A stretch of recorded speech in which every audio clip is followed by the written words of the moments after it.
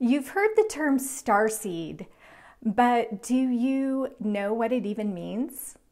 To be a starseed, it means that you have extraterrestrial lineage encoded in your DNA. And this lineage is evident in your fingerprints. I've been reading fingerprints and hands for the past 17 years.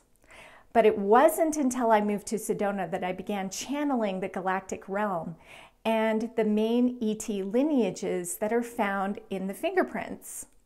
One of my main telepathic contacts are the ET group that call themselves the Pleiadian Council of Light. This also happens to be my lineage. They share with me that if you are a starseed, then part of your purpose on Earth is to assist the planet with ascension. Maybe you're even experiencing ascension symptoms and you're wondering what to do.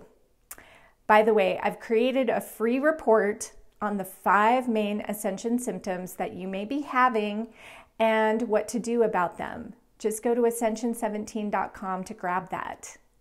So back to the fingerprints.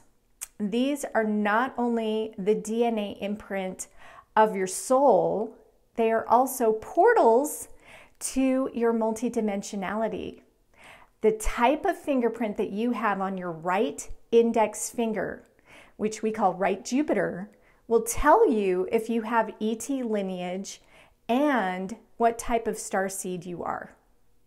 The main lineages include the Pleiadians, the Andromedans, the Arcturians, the Sirians, and the Hathors.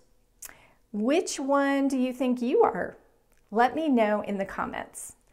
But to know for sure, I recommend that you have your hands analyzed. It's one of the best ways to know yourself.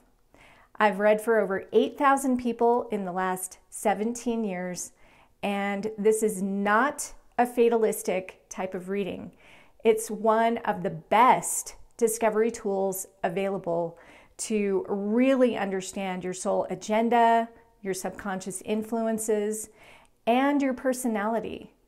I would love to read for you. Just go to ascension17.com/guidance to get started. Thank you so much and have a beautiful day.